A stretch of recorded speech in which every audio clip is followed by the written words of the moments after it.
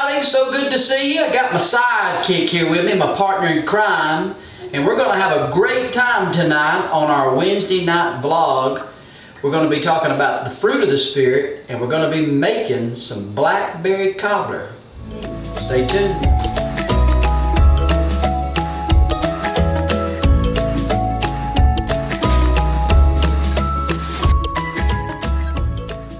So hey, welcome everybody back to the old homestead over here, Roma Hills. I've got my Piggly Wiggly back on, and I'm representing Coca-Cola tonight. Kent Mahan, son, that's for you. So there you go. There's a shout out to my good buddy Kent. So tonight I told you we're going to be making some blackberry cobbler. Now, it's going to be a little different in that it's late April and blackberries will not be here until what, June? So we got a slight, variant, but that's okay. It's still going to turn out really, really good. Yeah, again, we go back to flour. What we want to do is about 3/4 of a cup. So 3/4 of a cup. Now I've got a cup here, and all I'm going to do is pretend that it's a 3/4 cup. So I'm going to fill it 3/4 of the way full. I'm going to throw that in there, just like that.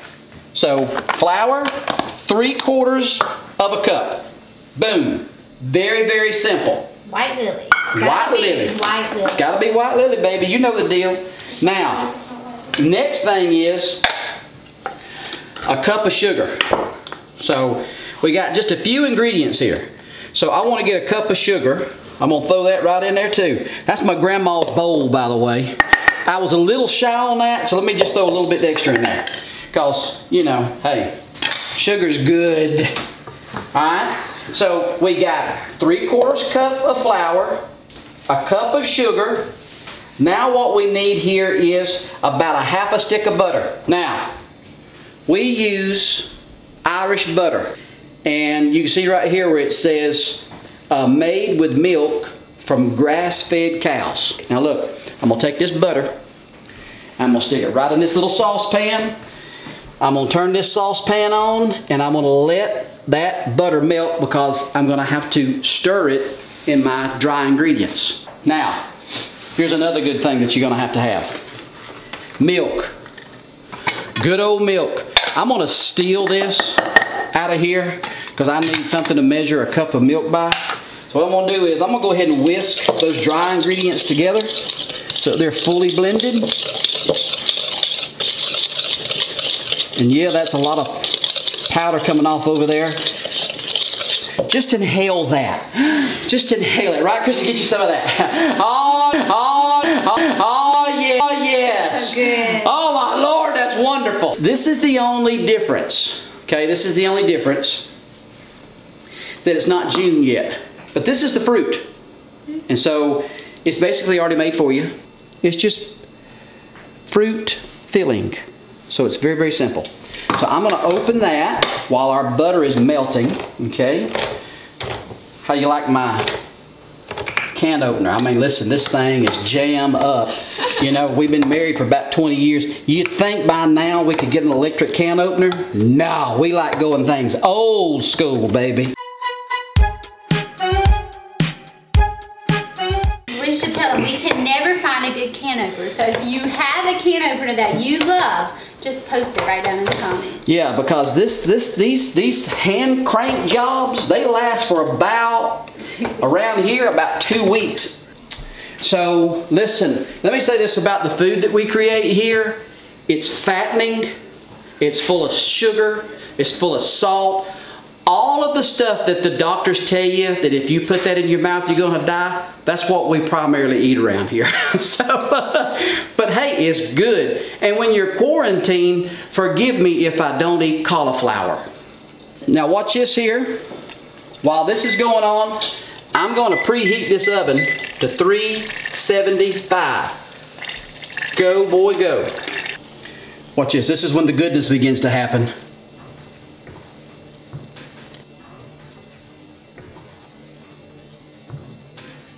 Oh yeah, baby.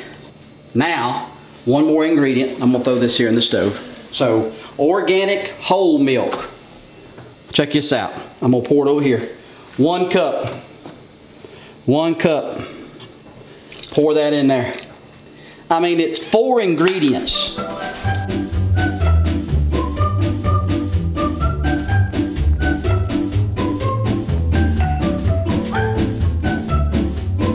I need that just to be a little bit thicker than that.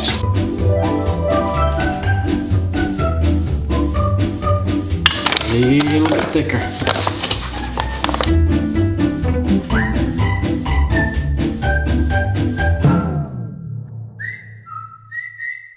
Alright, now, this is so important. Kristen, can you do me a favor and get some cooking oil? Sure. I think it should be in the pantry.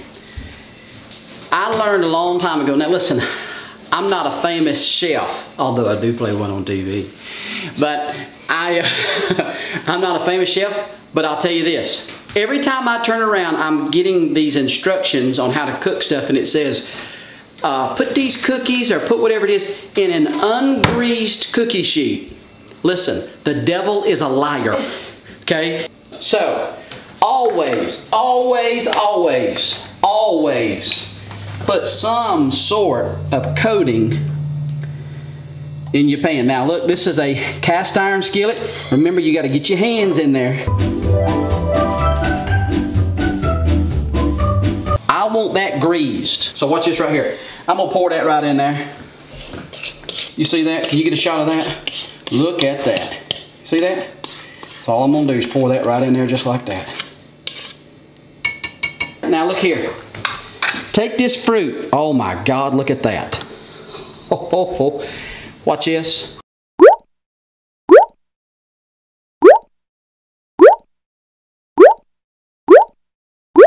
Bingo. Now I didn't use that whole can because it won't fit. But I got a lot of it in there. Okay? I can throw that in the middle there if I want to. There's no rhyme or reason to none of it. I'll stick that on there just like that. Bingo.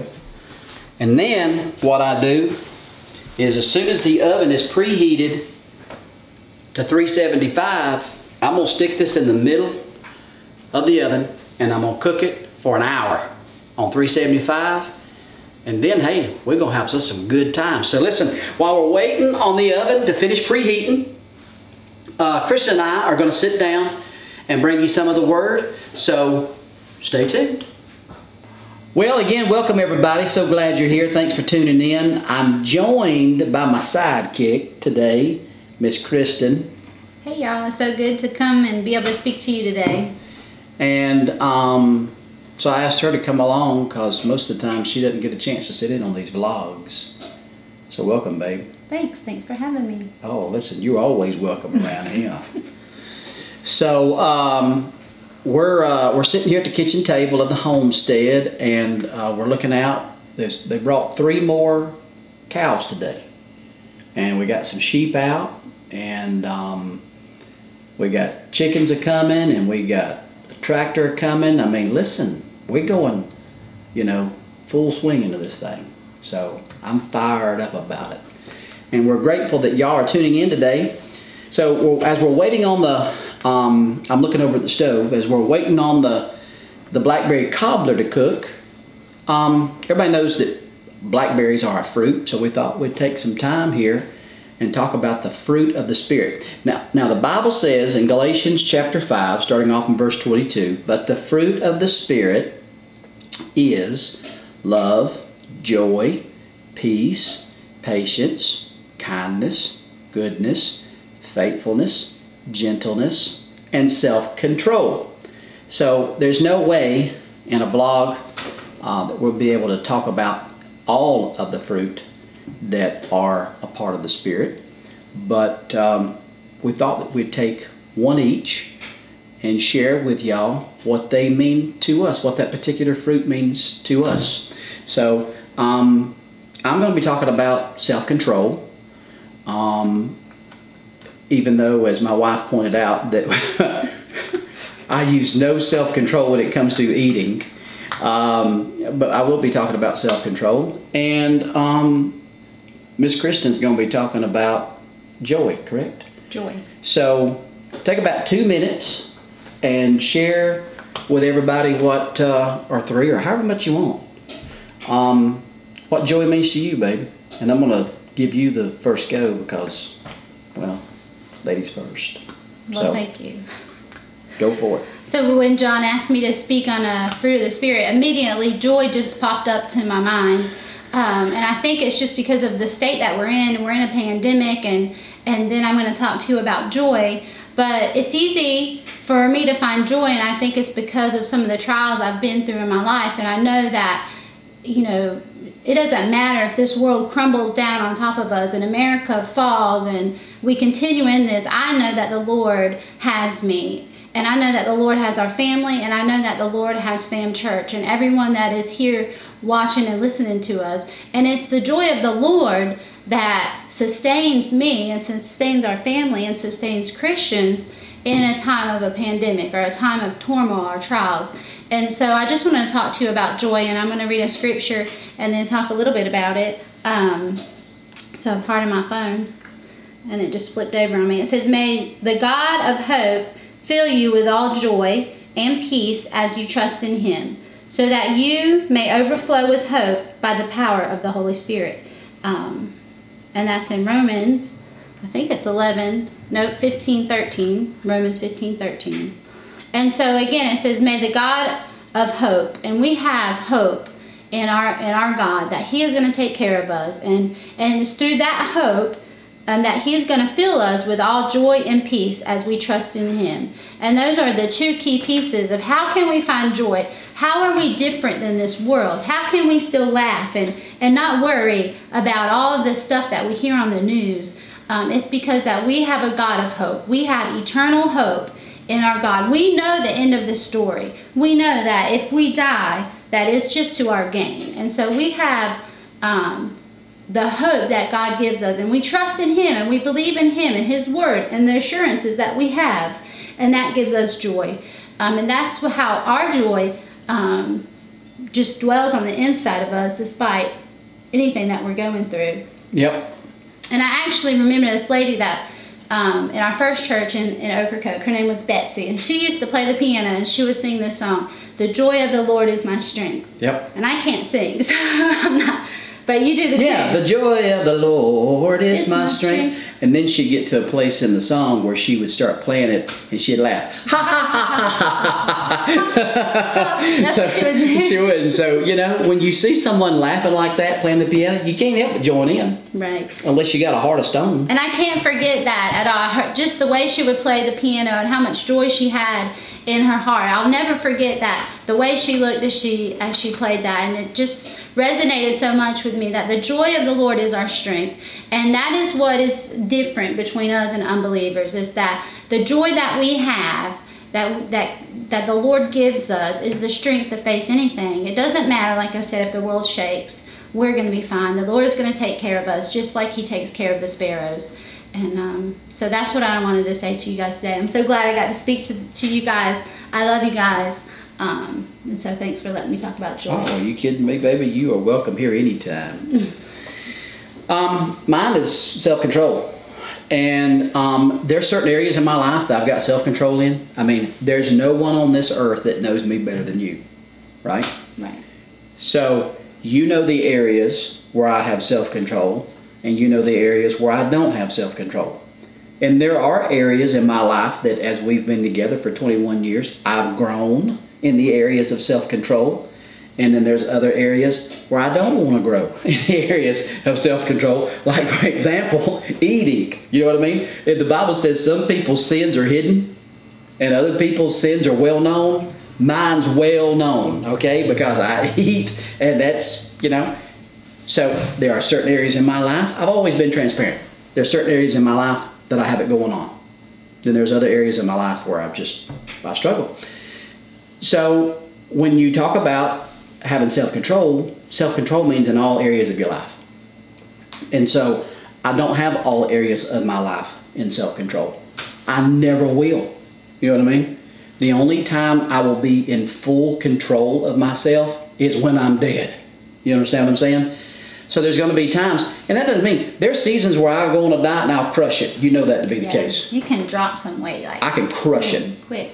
But then there's other areas and other times where I'm just simply don't have the energy to devote to trying to think about health, eat right, do right, all those kinds of things. And it's the same way with other people. There are people who I'm watching, Facebook, for example. There are times where I'll see something on Facebook and I'm like, oh my God, no they didn't. You know what I mean? Right. They shouldn't have said that. They should have practiced some self-control in those areas, right? But then you have to be gracious and see and understand, okay, I don't know what happened to them the night before. I don't know what's going on. I don't know what's driving that.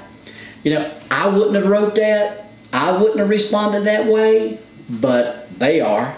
And there was just a momentary lapse in their self-control. And unfortunately on Facebook, when you have that, it's there for everybody to see.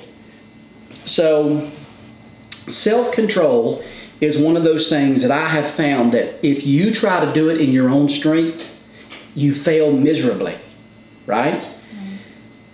What I have found is if my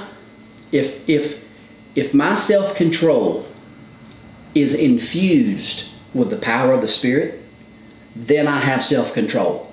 But if it's just me going, I will not do this, I will not do that, and I'm trying to beat my flesh into submission, I rarely win. But when I give up and just say, God, I can't do it. I don't have the strength to do it. I just don't have it today. I have found that when I just give up, God comes to the rescue. He infuses my self-control with the power of the Holy Spirit, and it happens. And I'm like, whew. But for some reason, I learned that lesson, then I unlearned it. I learned that lesson, and I unlearned it. And it's just life, It's just life. So the fruit of the Spirit is a wonderful thing. What I heard from what you said and then what I said is that the Holy Spirit infuses you for self-control, and the Holy Spirit infuses me for joy. And that's really the key piece to all of this, is that it's the fruit of the Spirit. And when we dwell within the Spirit and we spend time with the Holy Spirit and with the Lord and with Scripture and worship, that's how we build our body up, is through His strength and through what He No uses. doubt about it. So it's just like a tree or something. We just planted fruit trees here at the homestead, right? Mm-hmm. Before we even left the nursery with them, the guy goes, hey, those need to be pruned. Right. Before we even brought them over here. So he started cutting them off, okay? Then the guy tells me, for the next 3 to 5 years, when you see that fruit tree beginning to bloom and you see all the blooms, I want you to go out there and I want you to rip all the blooms off the fruit tree. I'm like, rip all the blooms off the fruit tree? Man, that's the fruit. That's going to be the fruit. And he's like, no, you don't understand. You got to, for the first 3 to 5 years, we do not want the tree focusing on the fruit. We want the tree focusing on getting healthy. Yeah, and being strong. And if we can get the tree to focus on developing itself, its root system, the trunk, the branches, if we can get those strong for the first 3 to 5 years, we're not worried about the fruit, worried about the main part of the tree, then the fruit comes after that. Then we know we got a good, strong, healthy tree, and a good, strong, healthy tree is going to develop fruit. So we can't get any fruit of those fruit trees that we plant out there for 3 to 5 years. But if we're diligent, do what we're supposed to do, then in 3 to 5 years, we'll have something. The last thing I want is shallow roots. I don't want That's to be it. a shallow person, right? Right. I want some deep-rooted, grounded deep in there, so I like it. Can't blow over with an easy wind. I like it. Yeah. Well, thanks for joining me. Thanks for having me. Oh, listen, you're always welcome here. And you keep on. I might come over there and kiss you. I'll kiss you right on the lips. Aww. I will. Right on the mouth.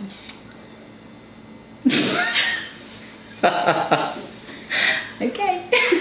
You know the deal. Okay. And you know the deal too. Hope that was a blessing to you. Hey, if you can't have a good time, I ain't having it. So, hey, love y'all in the Lord. Have a great time. And, we miss you. I miss y'all. I love you guys. We'll just keep doing what we're doing and we'll get through it and we'll get back together real soon. All right. So here we are, an hour in at $3.75 for this cobbler, and it's time to see what this thing looks like. So, Kristen, we're gonna open this up a little bit. Whoo, it's hot coming out of there, son. Let's see what we got here. Let's see what we have got. Put that in there. Let's see. The unveiling. Smells good. Oh, son, what are you talking about? Baby! Good times have come our way.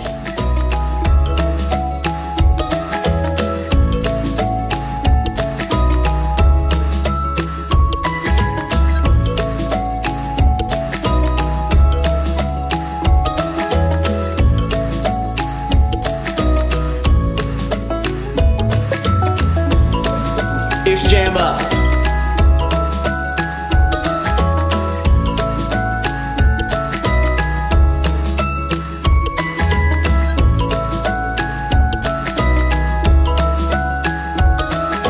That's so good. Please don't let, I knew that was coming. One more, babe. You want to know what kind of ice cream? You better come down because it's going to come sliding out of there. You got it, babe? Well, it's ice cream. It's ice cream. All right. There you go. Here, let me fight me on it. All right, that's enough. Actually, that ain't fit to eat. Kids, I wouldn't eat none of this. Kristen, this is no good. Y'all go on to bed. This is crazy. I'm sorely disappointed in that. I wouldn't feed that to the dog outside. That's just awful. So y'all go on to bed. And yeah, if it's nasty, why are you still eating it? if it's nasty, why am I still eating it? Yeah. Because I don't want y'all to have none. I have fed my family. I have fed my family yet again. Best. Thankfully, I'm indispensable around here. I mean, if I'm not around here, this crowd around here, they're gonna starve to death. That's true. Actually, Mom can make stuff too.